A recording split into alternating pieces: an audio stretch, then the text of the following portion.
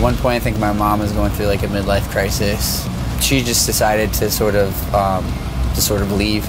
To this day, we really don't know where she went, but she just sort of took off and left me with, me and my sister with my stepdad, and so it was definitely weird.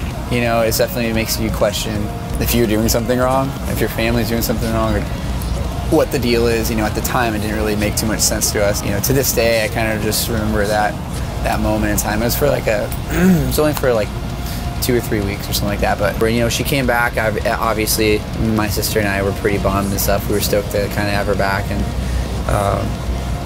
she's your mom, or it's your mom. You can't hate her. You know what I mean? Like, she's been through so much, like, for me and stuff like that, and we've gone through so much together that you got to kind of try to forgive and try to understand. When you're that young, you don't really understand.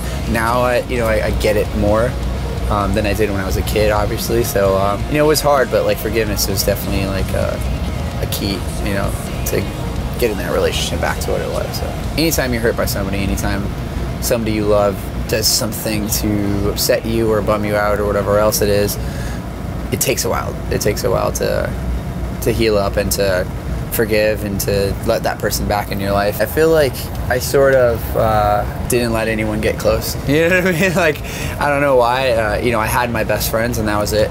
And to this day, I'm kind of like that, where I have a very small circle.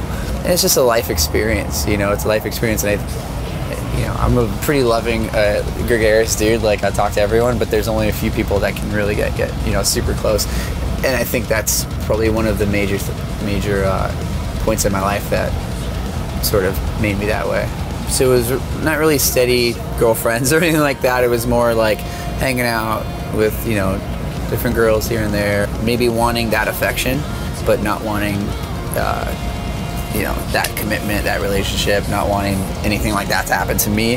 That's kind of how I would just handle things. You just don't return calls, and you're like, oh, I don't want that person to get close to me. So to this day, my mom's funny. To this day, she'll bring it up, and she'll be like, I'm so sorry about that time, and I'm like, dude, you're my mom, who cares? Like, we've moved on, and she's still trying to make it up, but for me, it's like, everything's fine. Yeah, forgiveness is more like a sucking up your pride, at least for me, where I'm very prideful, and I think that's like one of, the things I'm trying to work on. And so, to forgive somebody, you have to suck up your pride. You gotta realize, if somebody messed up and bummed you out or whatever else, like, it's not the end of the world. We're all humans. We all make mistakes.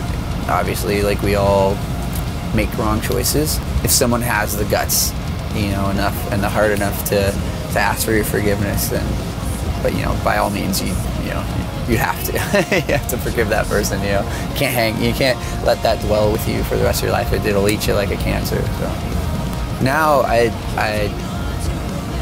like to help other people that might be going through something similar, might not know how to forgive, or might not know how to ask for forgiveness and suck up their pride and realize what they've done wrong.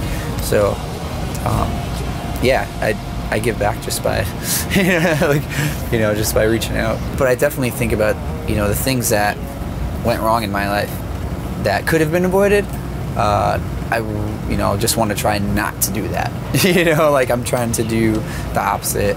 And that's not saying that anyone's life is perfect, and there's going to be mistakes that are made, and there's going to be wrong decisions that are made, and things that are said that aren't meant.